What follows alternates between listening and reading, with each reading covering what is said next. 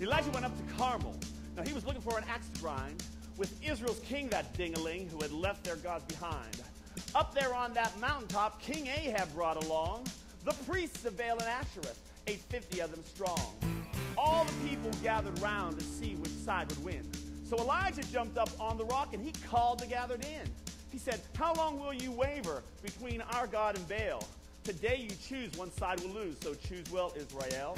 I'll call down fire from heaven to consume this sacrifice, and I think I know your God won't show because he's all smoke and ice." Elijah called that fire down, the line drawn in the sand. The devils have been chasing you, it's time to take a stand. Pray to God in heaven that his fury will arise. Call down fire to fall down from the skies.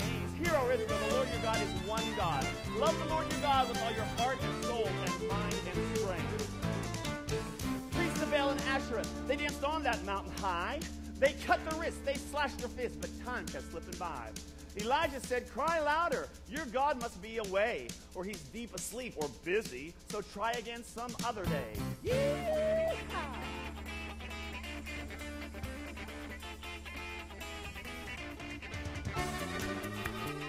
Elijah shouted and taunted them, "Shout louder, surely he is God. Perhaps he is deep in thought or busy or traveling.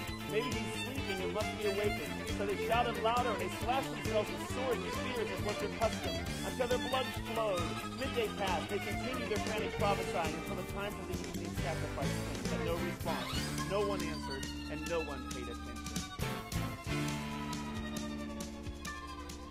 When evening came and still no that God had heard their cry, Elijah called down fire from heaven and God lit up the sky. Woo! Fire in the mountain, run, boy, run.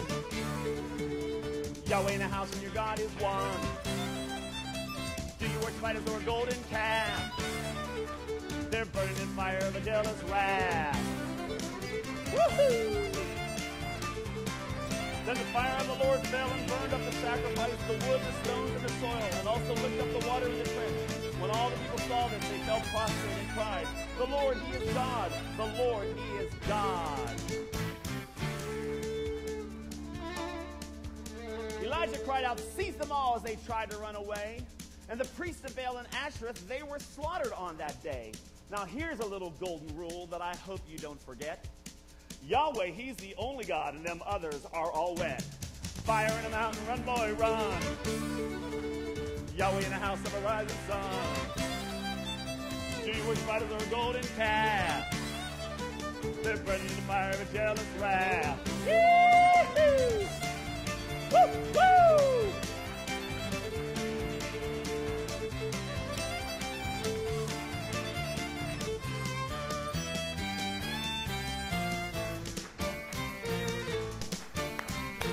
Get rid of those Jezebites.